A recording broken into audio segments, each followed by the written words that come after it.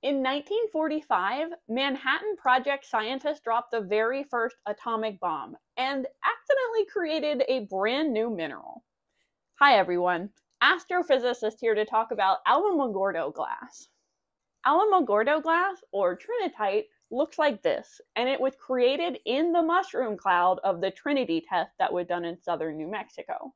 This stuff is an extremely complex mineral that's made of sand, plutonium and other heavy elements, and actual components of the bomb structure. Sometimes Trinitite is smooth and round like a pebble, but more often it looks like this, which has a really rough side and a very smooth side.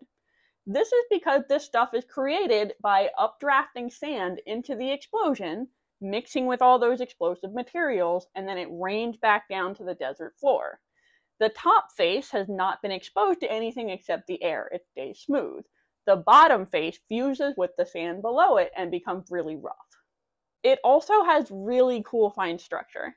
If you zoom into the micron level, you can see these melted quartz crystals, which geologists use to tell how much pressure the material was under when it was created. It's actually kind of like a kaleidoscope thermometer of what was going on during the nuclear bomb. Alamogordo glass comes in 3 different colors, and scientists believe that those colors actually correspond to the component of the bomb that produced that glass. This common bottle green color is from the structure, the actual casing of the bomb. This red color, which is a little bit more rare, comes from the wiring and the electronic components. And this super rare black color is iron, but we're not really sure what that corresponds to. And I'm not about to Google Manhattan Project schematics and put myself on a list, so we're just not going to know.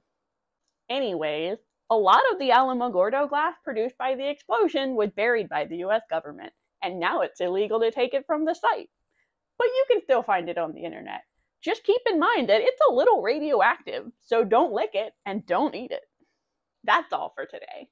Feel free to drop any questions in the comments, and don't forget to check out my upcoming book, Life in 7 Numbers, available next summer through Princeton University Press.